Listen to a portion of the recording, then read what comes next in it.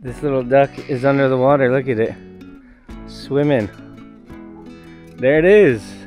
Crazy, huh? Isn't that great? Where are we? In Rogoznica. First time for me. First time? Just like my 5th time? It's nice here though. It's a little quiet. It's winter. It's winter Saturday. And there's not much going on, but it looks like a small place, right? It's beautiful. I think we should go that way. Yeah, this way is kind of cool, and then this way is kind of cool. You have the church and stuff over there, and you have the Marina Frappa, and then you have the Dragon's Eye over there. The Dragon's Eye. The Dragon's Eye is a saltwater lake that you jump off a cliff into. I've done that like many times. And here's Enzo. Just being a bad boy. Just being a bad boy. This seagull, this shithawk here, has a fish out front of the Marina Frappa here, the famous Marina Frappa. It's November. Look at them. They're scrapping for the dead fish. Jeez, the seagulls, tough life out here for the seagulls. The shithawks are real scrappy out here. But this is the famous Marina Frappa here in Rogoznica. There's a resort here, and there's an underground bar, and this is where you park all your super yachts and all the famous people come, you know. But we're also going to the Dragon's Eye, which is this way. It's November, so unfortunately it's a ghost town in the winter because all the tourists have gone home, and this is a beach destination, obviously. So that means you can't swim really because it's cold for most people. But I don't know, we might take a dip, but I didn't bring a towel. But yeah, this is Rogoznica, and we're walking to the famous Marina Frappa. I came here in 2016 and a few years ago. It's her first time. She thinks it's small and a little bit dead, but then again, this is November and it's kind of the off season, so I understand that.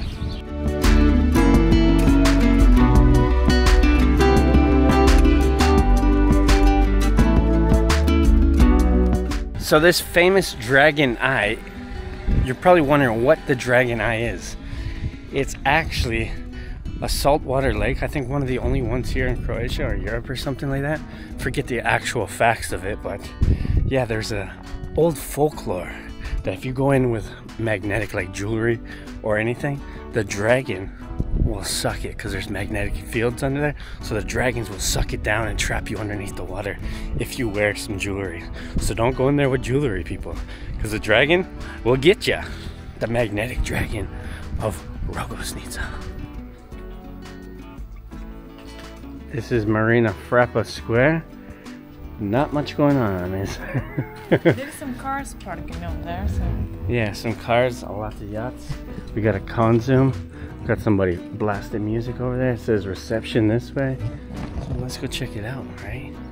Let's go check out Marina Frappa Square, city center.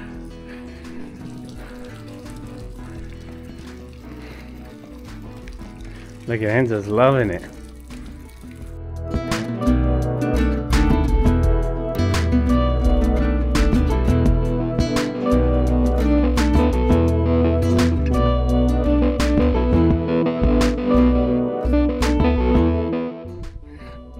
As you can clearly see, this is where all the sailboat yachts and the charters and super yachts get parked and docked for the winter.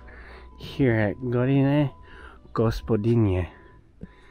It's a beautiful little spot though, but I think this place is for the mega super rich, huge money. Look at this though, beautiful little Marina Frappa. Out front of the Gentlemen's Club, we got Enzo running amok around here, but look at all these rocks, these giant rocks. They have, one has a tree root, the other one has some seals, this one has an anchor, this one I think is probably Jesus Christ, this one has a snail on top of it, that one's a tortoise, this one is fishes. What's that one? I don't know what that one is. That one's a dolphin, that one's a crab, that one's another fish. But it's pretty cool, isn't it? And that's a mermaid, obviously. Look at Jesus Christ's face right there. Jesus. And this is the resort here. You have like a swimming pool. swimming pool. They do live music in the summer. It's a pretty cool spot. I've been there plenty of times. Oh, that's squids. That's not fish, that's squids. And there's Enza. See what I mean? Pool's empty. No tourists. So why keep it open? But here we are. This is a nice little spot. This is November in Croatia. Look how beautiful the weather is. Here's an old school little horse and carriage without the horse. Just the carriage. But look at this guy. Behind the Marina Frappa, you got the Dragon's Eye. The Dragon's Eye Lake. The magnetic field lake. I gotta watch out for him so he doesn't jump into the Dragon's Eye because he has a metal plate in his leg. No, I'm joking. But yeah, this is it. I've jumped in here many of times. Many of times. Clip diving off here. I've done it. I got videos of it actually. But look at this place. The only saltwater lake around here. And Enzo's still running amok. Running amok. Look at the little guy go. But look at this. Hey, how beautiful is this? Woo! You can see the sea on the other side. And I gotta run because this guy's too fast.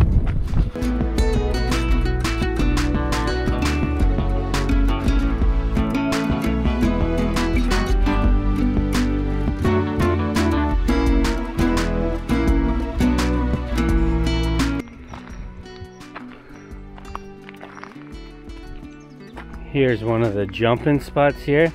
This is the small one. And you got the ladder to get back up. When I was here, we never had the ladder to get back up. But this is a cool little spot if you guys like a little fun in the sun. A little fun in the sun. You can go up there if you're really adventurous. I remember I jumped in there with my GoPro. I had the floaty thing on. I was pretty lucky to have the floaty thing on attached to the camera because when I jumped off, I didn't expect the force to just hit you like that, and I lost the camera and it went phew. But if I didn't have that floaty thing, it would have sank right to the bottom. I honestly did not know that you could see jellyfish in this. I've never seen jellyfish in the wild, and apparently jellyfish, huge jellyfish in here. Crazy, eh? And I was just jumping in there like nobody's business. Dang, jellyfish, I hate them things. I don't want nobody to pee on me. But look at this, this is beautiful. I've never seen a jellyfish, so I've been here like at least 5 times. I've never seen jellyfish, but they say that jellyfish come in here. It's like the photoplankton kind. I don't know what that means because I'm not a jellyfish expert, but the photoplankton jellyfish. Look at this though, beautiful, isn't it? Awesome. So jump in at your own discretion if you're brave enough. I guess there's lots of crabs and lobsters too. Who knows, right? Who knows? But I did it and I came out safe. So you could do it too. Are coastal cities worth visiting in November, December, January, and February here in Croatia? I'll say this. You get to see all these things without anybody here. So that's a plus. But then you also don't get to do a lot of things because a lot of things are closed. Like we just walked by like 10 spots, restaurants, and they're all closed. We're gonna try to find some sort of food here. I don't know if we're gonna be lucky, but we did see a couple bars open. People were having coffees and beers already. It's about 9 in the morning. So we're gonna go check it out. See maybe on the other side of the city to see if there's something to eat. Maybe some street food, a kebab, something fast, right? We don't know. We don't know, but we're gonna go check it out. And my voice just cracked. Jesus. I almost thought I was dying there for a second. But yeah, we're gonna go videotape the other side, check it out, and continue our Rogoznica day here in November. Is it worth coming to a place like this in November? It's up to you, but look at this funky boat. That's a funky boat, isn't it? We're on our way across this lovely little bridge to the old town of Rogoznica. You got the church on the hill and Stari Grad. So we're gonna go check out Stari Grad, maybe have a coffee, check out the food situation here. We don't know if the food is gonna be available yet, but we're gonna see. We wanna get our lips a little wet. a little wet. Our belly's filled, but I mean, it's November. All the places are done. But look at this. I stayed right over, I think, there before. I stayed in Vasa's Apartmani Kata. Apartmani Kata. I stayed there for, I think, a week or two. In 2016. Beautiful time. This is a beautiful place. You got all the fishing boats. Usually this place is filled with like markets in the summer. Little stands selling like kielbasa, fish, a whole bunch of stuff. It's pretty cool. It's a pretty cool little vibe here in the summertime for sure. I was walking down this way before in 2016 and my mom threw an ice cream at my head and it landed on my head. I was so mad at that time, but that brings back memories, you know? Whose mother throws an ice cream at their head? You know? She's 60. What's she doing throwing ice cream at her son's head? That's 40.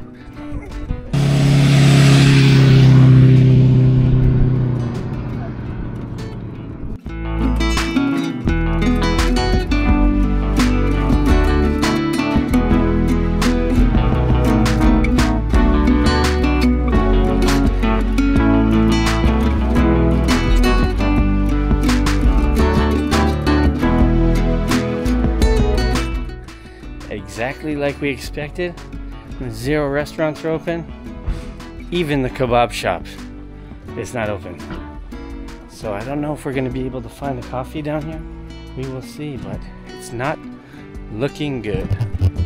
But it's still beautiful and it's a beautiful day here. It's like, what's the temperature like? Plus 17? Yeah, 7. Yeah, it feels like 20 something, but it says 17 on her watch. Who knows what's real, right? Is my skin telling me the truth or is her watch? My skin feels like it's hot. Even in the shadows, it's hot.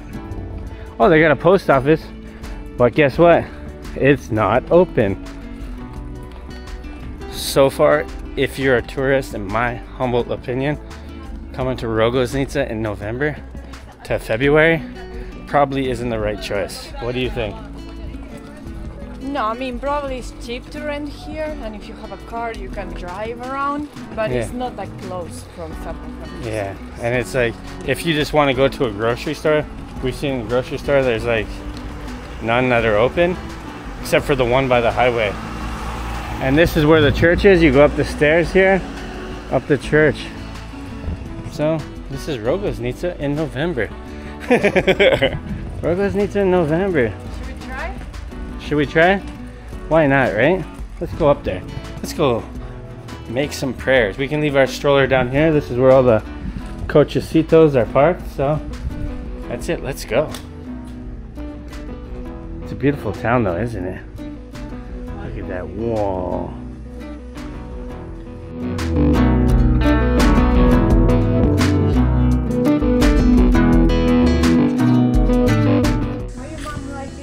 And that's it from Rogoznica here in Rogoznica in November. It's up to you guys. Do you guys like the deadly silence here? Or do you guys want the busy bustle in the summer? Right now, you have everything to yourself, but like I said before, nothing's open. Nothing's open here in Rogoznica. So we're going back to Trogir and we're going to grab some food there because Trogir still has some places open. But Šibenik is 45 minutes from here. Trogir is like 35 minutes. And then Split is another probably like an hour from here. So it's kind of a good spot. You come here for the beach and you can go to the bigger cities for day trips and all that stuff. So it's kind of a good location in the summer or in the winter. If you want to cheap out on apartments, you can probably find a cheap apartment here. Maybe you can't. I don't know. I didn't look. Maybe nobody's renting. But that's your choice if you come here in November. We are going to check out the house that we rented the last time in 2016 that we were here. I'm walking down here in Rogoznica. I don't think I can see it from this spot, but let's see. Let's see if Vasa's here. Yeah. See this house there? That's the house we rented. We stayed at the top floor. Vasa's house. Apartmani Katica. Let's go. I don't know if I can get there from this side. No, it doesn't look like it.